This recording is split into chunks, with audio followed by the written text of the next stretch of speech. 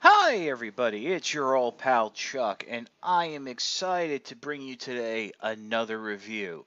Today, we are looking at from the Transformers Combiner Wars line. This is Legend Class Skywarp. Oh, wait a minute.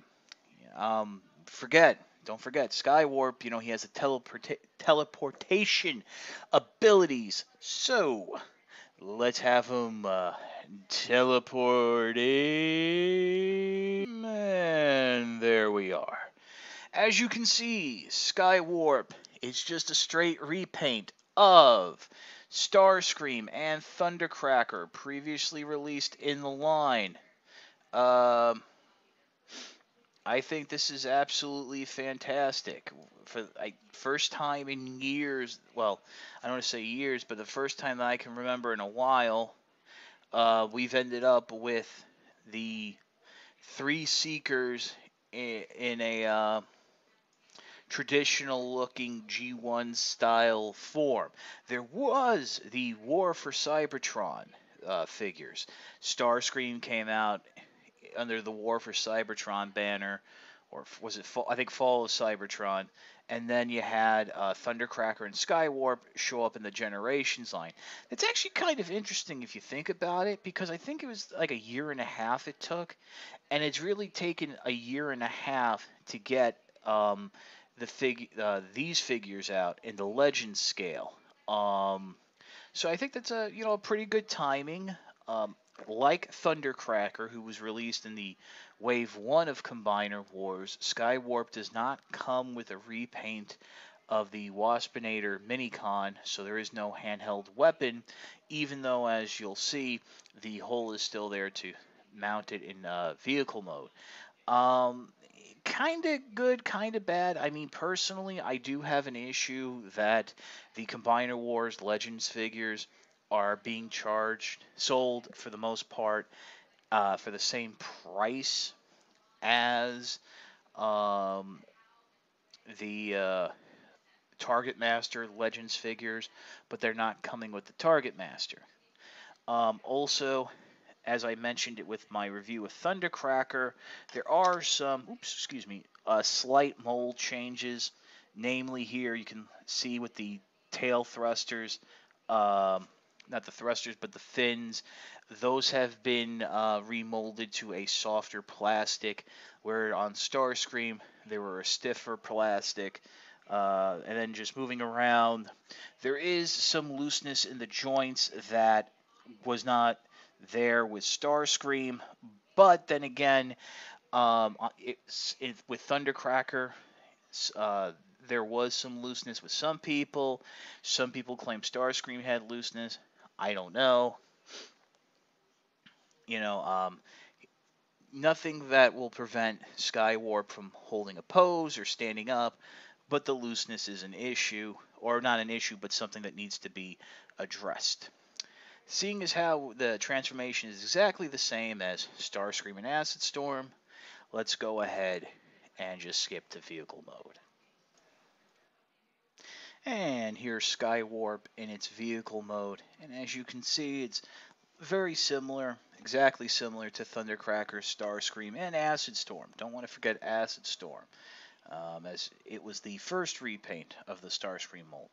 There, as you can see, is the hole where you could peg a Waspinator or Venom into to really armor the jet up. This is their modern design that they've had in more recent IDW comics, and I'm just really happy that we have the three Seekers all available at retail in the same size class, same style, so they line up perfectly. And what's great is, as we all know by now, going forward, we're going to have them in the leader class, because the retool remold that was turned into Thundercracker has already been repainted into Starscream and will be repainted into Skywarp. So, I just think it's a wonderful time that, I mean, how many years did we go where we would get one or two Seekers and that was it, or we would get the three Seekers. Two of them looked the same. One of them was drastically different. But I do like this vehicle mode. The transformation, as you remember, is very easy. Um, this is just a very simple figure. Makes a great desk toy. And really not much more I can say about the vehicle mode. Since I've mentioned them so much, how about we do a little comparison between Starscream, Thundercracker, and Acid Storm, just to see how the Seekers all look together. Yeah, unfortunately, folks, some of you have picked up on it. My home is undergoing some major renovations, and the large part of my collection has been packed up and put into storage in my basement, unavailable for me to get a hold of, uh, and thus I couldn't get my chance to pull out Thundercracker and Starscream and Acid Storm to do comparisons with. I'm sure we all know what they look like and match up the colors. I mean, the backdrop here, if you haven't noticed, is actually the bottom of a couple pieces of ceramic tile that my we're using on the project. Um, I do apologize if there's people have noticed a difference in change. Hopefully things will be back to normal much sooner than later, but I doubt that. Uh, Skywarp is a fantastic figure. I picked mine up off of Amazon.com. Unfortunately, along with it and its Wavemate Rodimus, there's a slight problem that when these figures pop in, the third-party sellers, I believe, go buy them out and then turn around and relist them for $20 a pop. And since they offer prime shipping, it's one of these things where it's in the warehouse and just being moved to another pile, I think. Camel Tracker is your friend. It is a plugin for Facebook and Firefox and Chrome. You can set a price watch, and as soon as it comes in, that's how you can get it. That's actually how I was able to get Skywarp. Rodimus, I actually lucked out and happened to see before I got the Camel Tracker notification.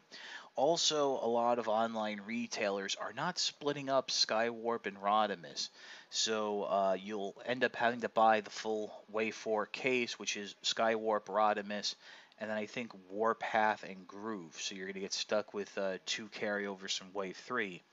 In the few instances where I've seen Skywarp and Rodimus broken up, they've been priced a little too high for me to be able to recommend, probably to cover the difference that they know they're going to be sitting on a bunch of grooves and warpaths for some time. I can't really recommend this figure above the $10.99 retail price. I mean, personally, I'd feel better if it was like $8 or $9, but unfortunately, things go up over time. Definitely, if you can get it off of Amazon or at retail, I've heard reports it's showing up in stores. Definitely pick it up. It's a great addition to your Seeker collection. I actually think this mold works a lot better um, for the classic Seekers than the original deluxe mold. This is your old pal Chuck for Skywarp. We will see you next time.